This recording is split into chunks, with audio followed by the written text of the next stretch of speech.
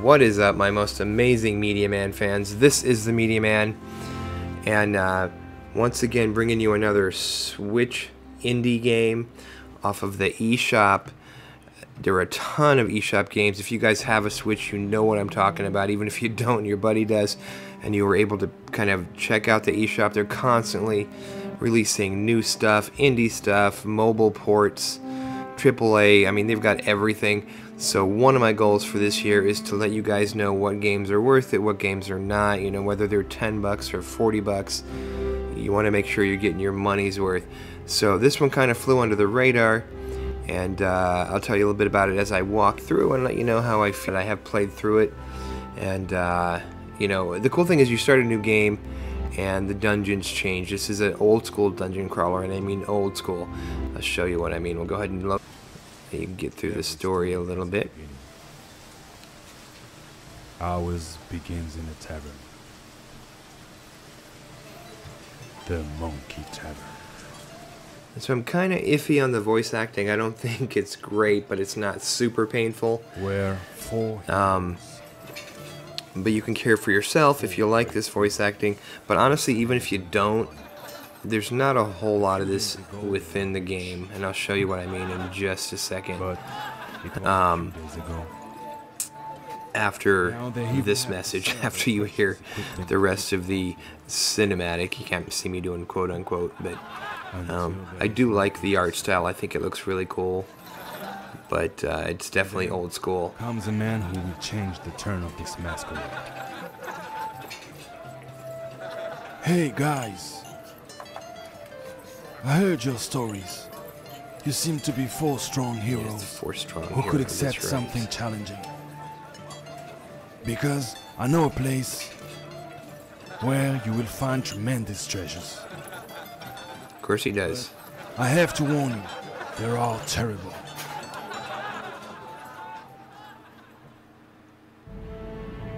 Okay, here we go.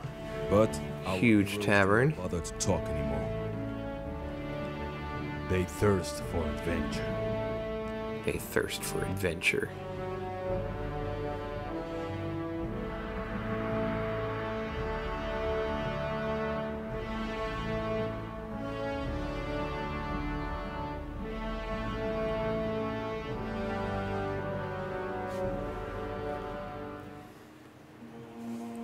So there you go, pretty simplistic story, and then you get to this screen, which is your character selection. For those who have only really played newer games, maybe got into it, PS4, I don't even know if PS1 had these kind of games. This is the old school Dungeons Crawler. They used to have a ton of these on PC, I'm sure they still do. Never really liked them. I'm gonna be honest, you know, if you're hardcore, I apologize. Never really got into them. So, you know, this was a good deal. I picked it up and wanted to let you guys know if it was worth it. So you start off with a portrait, and you can pick, you know, a barbarian. You can pick a warrior, different classes. You can kind of see what the classes are. And there's a warrior. There's a barbarian. He has muscle, of course. You know, you can read this if you want, pause it. But he's the tough guy, of course. And of course there's a priest, and she can of course do healing and different things. And then there is the elementist, who has magic. So these are your four characters, and you can change the portrait for any of them, and change the class for any of them. So if you want to be the devil down here, you can do that. If you want to be Mr. Assassin's Creed, you can do that as well. There's just a ton of different options here. For example, there I changed his picture, but that's pretty much as much of a, you know, creative stuff you can do. And I'll show you why in just a minute. You go over here, you can put your attributes. Oop, here we go. So I always like strength, and dexterity is important. Okay, and then we'll go ahead, and it looks like they all have attributes you can start with. So he's a barbarian, so once again, oh.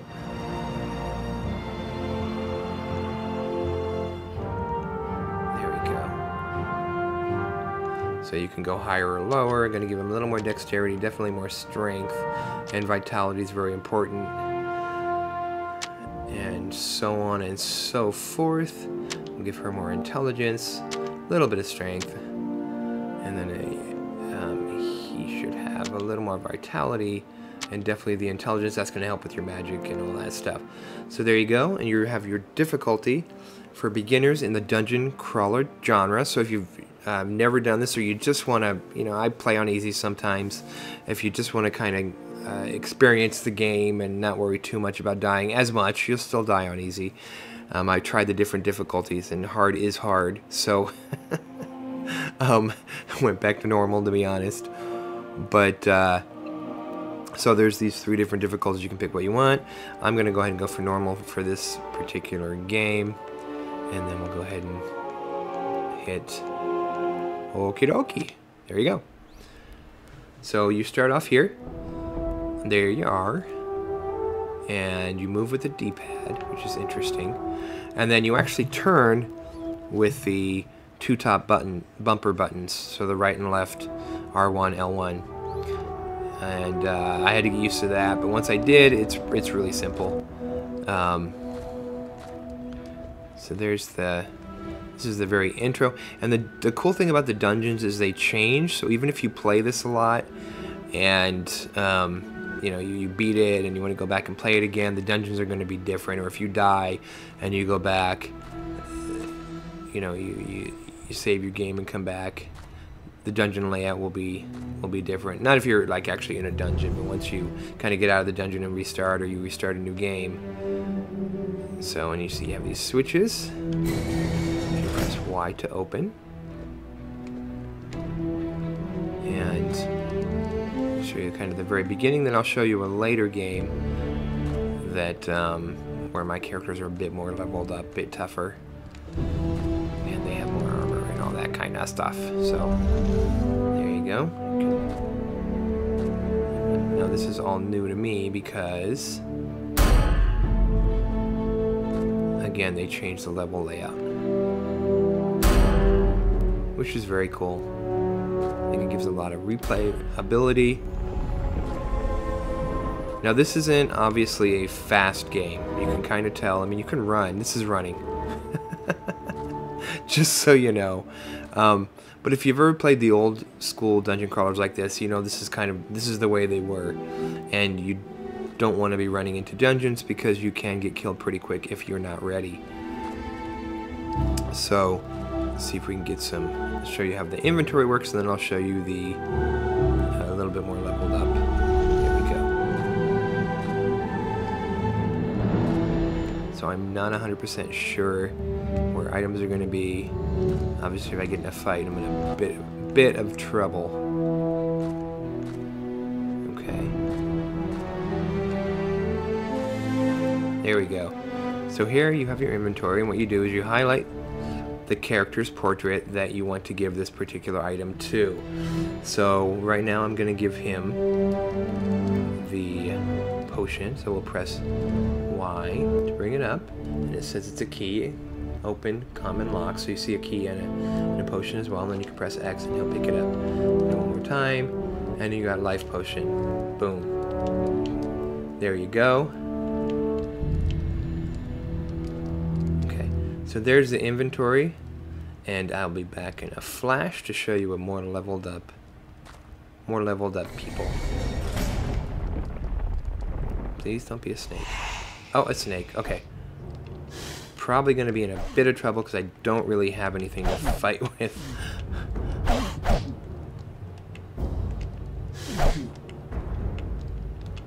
Okay. Boom, boom. We'll finish this guy up, hopefully.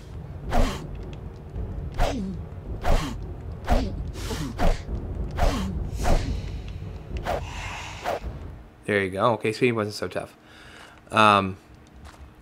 But they do get tougher, so you definitely want to find some potions. Here we go. Okay.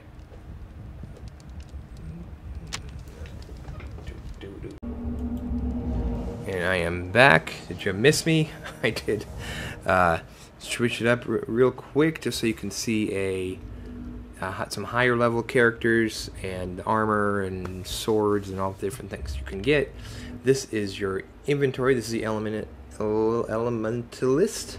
That was really hard to say.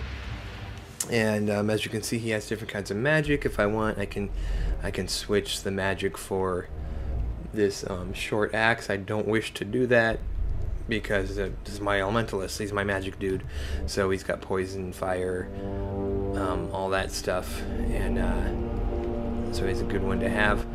And she has heal and hammer +1, so she can heal your party, which is nice.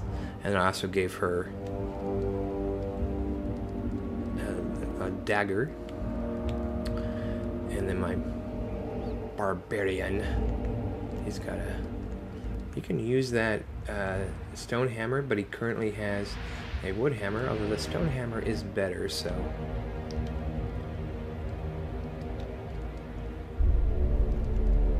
whoop, I don't want to drop it. There you go. So now he'll hit a little bit harder, and he's also got a potion, etc., etc. And you can see that I gave my warrior a whole lot of armor. This is pretty early on. You can see I'm level 2.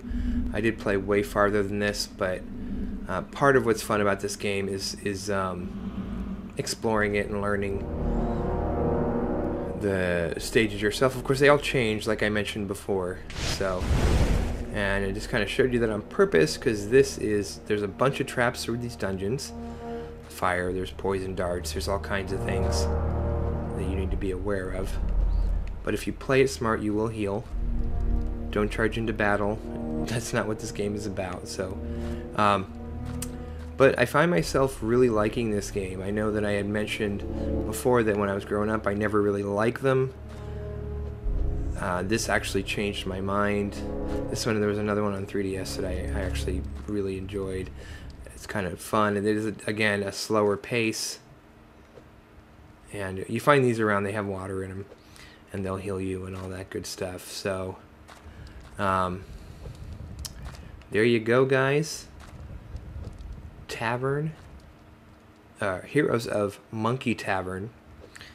On the eShop, I'm not 100% sure how much it is. It's not very much, I know that. I want to say $10. But I played the demo. There is a demo of it. If you're not 100% sure if this is for you, check out the demo. And I do want to say, before I wrap up this review, this is not a review copy. I get a lot of review copies. I'll always let you know. I actually spent my own hard-earned $10 on this game, but it's well worth it. I believe it was 10, even if it's 20. It's a good time. And like I said, the dungeons change all the time, so there's a lot of replayability. And it feels really good when you get your butt kicked and you come back and take out the monsters that kicked your butt. And so it's just I'm having a really good time with it. I'm going to keep playing it.